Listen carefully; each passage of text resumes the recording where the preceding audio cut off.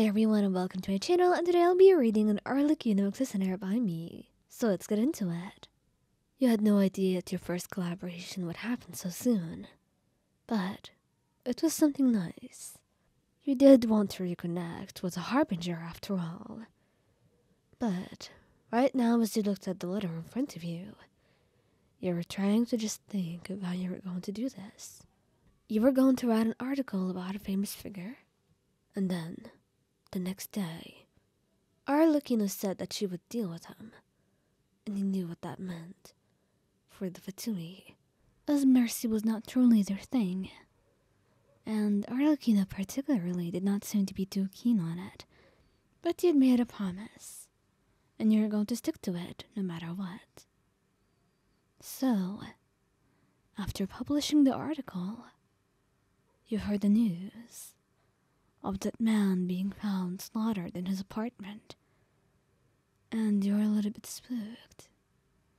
A part of you felt guilty, but you also knew from that article that you published and the sources that you had that he was a very terrible person, someone who did not deserve to live.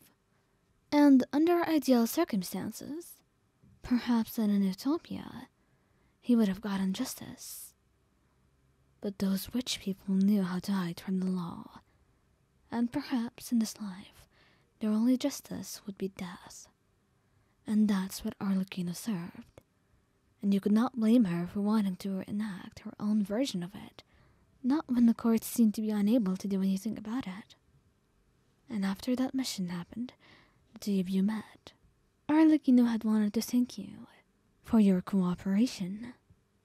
And right now, as she sat before you in your home, you couldn't help but smile a tight smile, as you were unsure how your relationship would go from there. I understand if you do not like my methods, Ryan. But I thought since you offered, you already knew what you were offering. I do. I knew what I was doing. I'm just a little bit surprised. Even though I know I shouldn't be. You didn't do anything unexpected to me. But I guess I want to know how you do it. Is it easy for you? Do you find it easy to do that to people? Like you have some ownership over their lives? I do not have ownership over anyone. I merely have enough power to enact my own justice, and enough sense to know that there's no other way around it. I think that's what makes me do it. I don't have any feelings for those who depart from this world. They are gone, and as someone who values their time, I wouldn't waste time reminiscing on the past and what could have been. Doesn't that make more sense to you? I suppose so. It does. I just don't agree with your methods so much. But I also understand where you're coming from. And also, the lack of availability of anything else, if that makes sense to you. I understand. Really. I don't blame you for your thought process, but I must thank you for your cooperation. And I will give you a chance to step back and decide if you want to continue with this. You knew that's not how Arlecchino typically proceeded, or anyone in the Fatui, really. Once you had to deal with them, you had to stick with it until the end. So she was being nice to you. This was the kindness that she could offer, and you couldn't help but smile softly as you shook your head. No. You see, I'm a journalist, but I don't mind making the world a better place, even if it means working from the shadows, or doing things that people would not agree with. What matters to me is the results. And right now, I'm happy that you were able to save those people. They had no other way out, and you rescued them. So, I think the good outweighs the bad. So I'm going to continue with this. If you will allow me. I will. You've been a good partner after all. I suppose I've been. But outside of that, I wanted to talk to you as not your partner in crime, but rather something else. And what would that be? As your friend. You see, I've been interested in knowing more about you. If we're going to work together for a while now, then I suppose I have the right to know more about who I'm working with. I've repaid your debt, and I want to know more about my partner now. She smiled.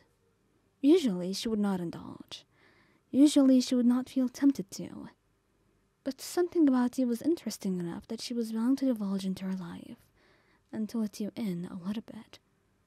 Besides, it would do her no harm. After all, she had decided you were trustworthy enough to have a little bit of an idea of what her plans would be and to be her partner. So letting you in on a few secrets would not be trouble. Now the first thing in mind was taking you to the house. But she quickly scraped that idea. Who knew what the children would ask?